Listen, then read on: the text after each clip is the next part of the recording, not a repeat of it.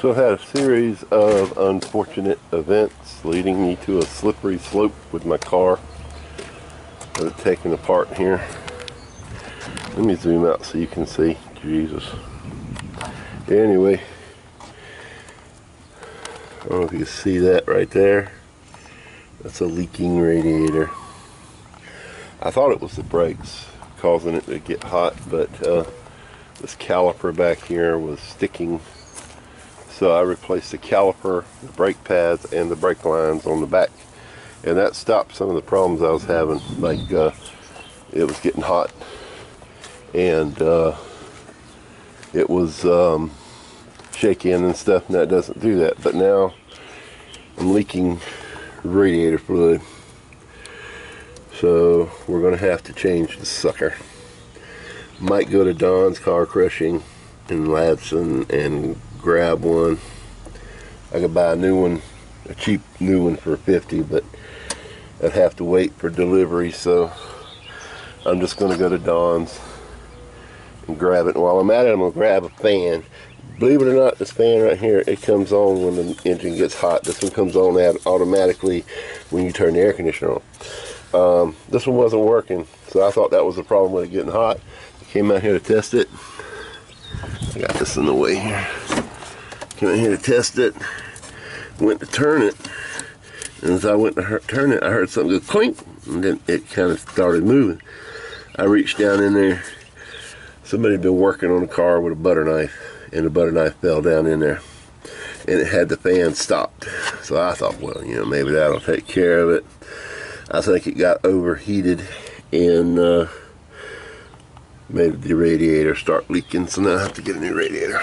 So I'll get back with you guys when I go to the junkyard and we'll get a new radiator and probably a new fan, because if that one was stuck with something in it, it might have burned up the motor. So might just get the fan. The fan's $35. Best be safe than sorry, I guess. Alright, be back in a few. Okay, beautiful day here in South Carolina. Went to the junkyard this morning and got my parts. Look at my beautiful sidewalk. I just pressure washed it yesterday. Yeah, I'm gonna have to scrub that with something. But anyway, went to the junkyard. I got the fan and I got the radiator. This is still too hot to work on, so I brought the fan out to blow on it, cool it down a little quicker. While I'm waiting for it to cool down, I'm going to go ahead and take out the battery and the battery tray because it gets in the way of taking out the fan. I learned that at the junkyard. There's also, I don't think you can see it here. Let's see. That guard needs to come off. Apparently it's loose. Anyway, I got to take that guard off down there so I can get to the bottom stuff and drain the radiator. I might take the pressure washer to this thing, clean some of this grease off here. I don't know. I'm scared I might mess up those coil packs. But I'll show you the radiator and the fan. Now I went looking for a Nissan Murano, which is what I have. I also got these because one of mine's loose up there. But while I was out there, I was in the process of taking off radiator off of one car and a fan off of another car. One radiator was broke and the other one, the fan, was broke. This is a double fan. And apparently this one's broke, but I'm gonna put it on there just like that anyway. And put that right there. Alright. This is the radiator. Now this is a fairly new radiator here. I don't know if it was replaced or what, but it's the exact same radiator I got, and it was laying in the back of the old work truck. So I'm assuming somebody took it off and then decided they were going to leave it somewhere until later, or didn't need it. So I got them. The only difference is this here part here. I'm going to take those off and put mine on there. It's just better looking. It's all aluminum, which might be a bad thing, but it cost me $98 for these two and that pair of trim. And Debbie's cleaning stuff.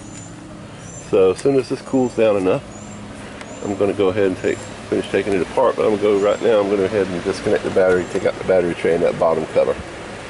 You see, I already got the trim pieces that go up here off. So I'm going to go ahead and get ready. Might as well be ready, right? And we'll finish taking it apart when it cools down. The guy in that truck right there just asked me if I was making a YouTube video. He didn't even see the camera. That's funny. I told him, yeah, man. Alright, I got the battery out. This pan was in the bottom of it. I'm going to put that back, but I'm going to clean this pan up before I put it back in there. I think this is all welded to it, so I'm not going to disconnect that. I think it snaps on there. But you have these 12mm bolts. I think there's like 6 of them. One there, one there, one there, one there, one there. What is that? 5, 6, 5. I can't count. Anyway, let me take those out. Okay, I went ahead and took the pan out. These 3 here were holding it on in the middle. This was just clipped on there. I went ahead and took it off and popped a couple clips that held cables off, and it came right out. If I hadn't taken it out, this part of the fan would have been hitting on the pan, and I wouldn't have been able to get it out. It's still really hot, so I'm going to go ahead and drop this bottom doohickey my bobber down here. Sorry, I got to hold on to something. I'll lean down. Let's see what we got. I have to jack this sucker up. Yeah, all these clips got to come off so I can get to the radiator drain somewhere here. Right. Might be antifreeze leaking down there. But yeah, I got to take all these clips off, take this air off. So let me get at that and I'll be back. Okay, my camera is not digging the heat, but I hope these files will turn out. Went ahead and popped the radiator top. The fluid was actually cool, so I'm going to go ahead and start disassembling it. I've already got the plug out and it's draining down below. It just unscrews with a Phillips screwdriver. It's funny that the fluid coming out is cold. This sucker here is hotter than hell. So maybe the fan blowing on the radiator cooled it off quicker than normal. I'm going to go ahead and take this top line loose and pull out the radiator. Yeah, you can see this one here is rotten. This is the original. It's rotten right there. And somebody must have crushed it before. So I got this line loose here. Next thing you want to do is you want to unplug the fan here and over here and disconnect it from these clips right here, here, and there, and then the fan will lift right out and then you can get the radiator out. So let me do that real quick. Okay, after a little bit of hemming and hawing, we finally got it out. The transmission lines that go to the cooler part of the radiator, I just put some vice grips on them to pinch them off. I didn't have hose clamps. So, and I caught all the antifreeze I could get. You want to make sure that you have your bushings in these holes. This is where your radiator is going to sit. And I didn't show this on camera, but these are the top bushings, and they slide in here like so. And these clips here, they slide over that, and you have to pry this side out and this side out to get this off, to get the top of the radiator out. There was also two 12mm that's hot. Two 12mm screws, these right here, that and also a Phillips head, but I use a 12mm that mount the fan to the radiator right here. So now I'm going to switch off these plug-ins down here with the new radiator and slide it in there. Alright, after wasting an hour of my day, apparently part numbers don't mean anything anymore. The radiator that I got from the junkyard had it was shorter. It had different transmission cooling line fittings on it. So I had to go back and got this one out of the exact same vehicle, as a matter of fact. So the radiator is the same size as the old one, so it should fit right in there. These pegs right here on the bottom, we're going to put them in those holes right there. There's one there, there's one over there, I don't know if you can see that. And that's going to hold it up, and then we're going to hook it up and make sure it holds water, don't have any leaks. So let me do that. Alright, we got the transmission cooling lines hooked up in the bottom radiator hose. Put my glasses on so I can see. That's one of the transmission cooling lines. That's the radiator hose. That clip right there is where the fan is going to set. We'll come back over this side, and there's the other clip that the fan will sit in, and there's the other radiator hose right there. And I haven't hooked this one up yet because I have to put the fan on. So yeah, I'm going to go ahead and do that next. It should just slide right down in there. I just had that leaning up against it to keep it from falling over while I was working down below. So let me slide that fan in there. It's not too hard. Okay, we're going to put the top mounts on. And the way you do it is you stick the bushing on there like that, and then this little clip slides over the bushing like so, and you just slide it up over them little clips right there. Just snap it in place like that. We'll do the same thing over here.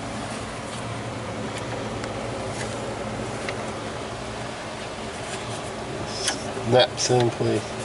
Make sure you get them to snap. Nothing worse than the radiator coming loose on you. And this is where you bolted the radiator to the fan. And all we got to do is hook top hose up.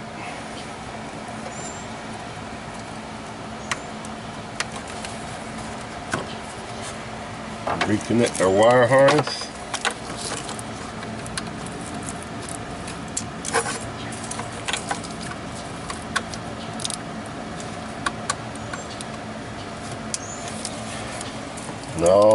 And always put your little snappies back in. Keep your wires out of your fan and away from your exhaust. I think that goes there. Anyway, there's also some little holes here you can put zip ties in if you need to.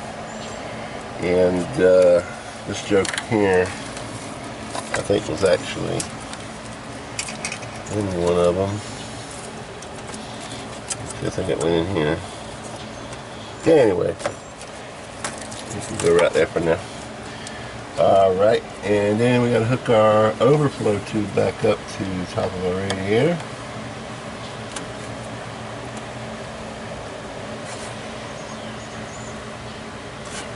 And then we can fill it up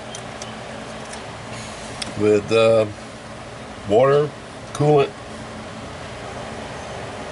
antifreeze. It's funny, they call it coolant, they call it antifreeze. Anyway. Okay, I got the radiator back in secured.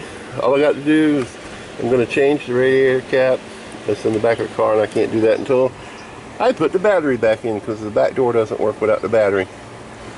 So I'm going to go ahead and put the battery tray back in and reinstall the battery so we can get in the back of the car. Alright, after doing some reassembly, putting all these covers back on, we got it running good. Both the fans are running. This one was actually running too slow on the old one, so I'm pretty sure the motor was shot. So we got two new fans, well it's not new, two more fans running at high speed. I don't know if you can hear them. The air conditioner's running, and it's not overheating, and the radiator's not leaking. I'm going to buy a new radiator cap for it. Here in a few minutes, I'm going to go to the store and get one. And I got the cover for this. It's over here. Hey, Daddy. Hi. I got this cover here. This was missing off of it. I went to the junkyard and got it. So I'm going to clean this up. As you can see, the chrome on it is wrinkled. If I can get it off. So what I'm going to do, I'm going to soak it in brake fluid. This stuff right here. And it'll make all that chrome come off. Then I'm going to clean it up. And I have some chrome paint. It's made by Molotov. And it'll look just like that. And then I'll color in the lettering with a black paint pen. And then we're gonna epoxy it back on here. I'm gonna clean this up to it's degreased and everything, make it look brand new. And yeah, I'm a weirdo. I like clean stuff. Anyway, make sure I didn't miss anything up there. But yeah, it's not overheating. I got to clean off the driveway now after I just cleaned it. Let's see. There's the temperature gauge. Get some gas on. And it's been sitting here for 10 minutes running and it hasn't gone past that mark, which is where it's supposed to be. So that's awesome. That's awesome. As long as the radiator don't leak, it won't run hot no more. So I'm happy with this fix. Okay guys, I'm going to leave you on that note with a nice ice cold air conditioner blowing here. We're still not overheating, we're still ice cold. So everything's going well. Look how many miles per gallon I get. You see that? Isn't that awesome? Ow. Anyway, thanks for watching guys. Y'all have a great day.